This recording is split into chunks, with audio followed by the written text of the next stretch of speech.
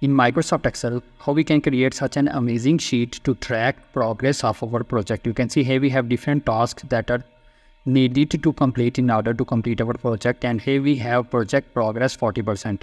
From this task, some tasks are completed and some tasks are not completed. Let's say when we complete any task, we mark on that task and we will see the project progress is updated. So how we can create such an amazing sheet in Excel in order to easily track progress of our project? Let's see. In order to create such an amazing sheet to track progress of our project, the first thing that we need is the tasks that are needed to complete in order to complete our project. Here I have been taken these 15 tasks as an example. What I will do, in front of these tasks, I will select the cells. After I select cell, I will go to the insert tab. I will choose checkbox to insert checkbox in these cells. Then what I will do, the upper cell from this task I will select and I will make it merge. Then I will use here a formula, countif, open parenthesis. I will select all these cells in which we have these checkboxes, then comma, then true. This formula we track that out of these checkboxes, how many checkboxes are marked as complete. I will press enter. You can see the result of this formula is currently 0, but it depends on these checkboxes that how many checkboxes we have been marked as complete. Let's say I will mark on these boxes. You will see this number has been updated.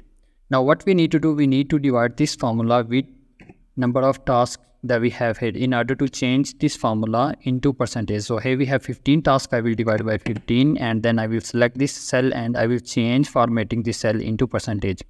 You can see currently the percentage is 53%. When I will mark on any cell, you will see this percentage is updated. Now what we do, we simply select the cell, we merge these cells, and let's say here we put the heading project progress. Let us make it bold.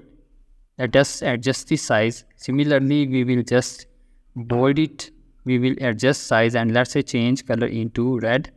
Now what we need to do, we need to go to the conditional formatting. In conditional formatting, we will select new rule. We will select here data bar and here we will select number. Similarly, we will select here number. The minimum value we need to keep 0. The maximum value we need to keep 1 because here we have percentage that will be maximum equal to 1 or 100%.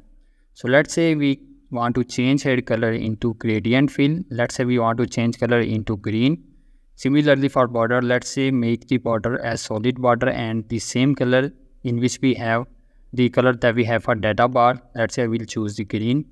I will go for OK, and now you can see our data bar is updated. Now let's change color of the cell, or let's fill this cell with black color, and you can see our sheet for the project progress tracking is ready. When we will just check any box, you will see the progress or percentage of this project progress is updated.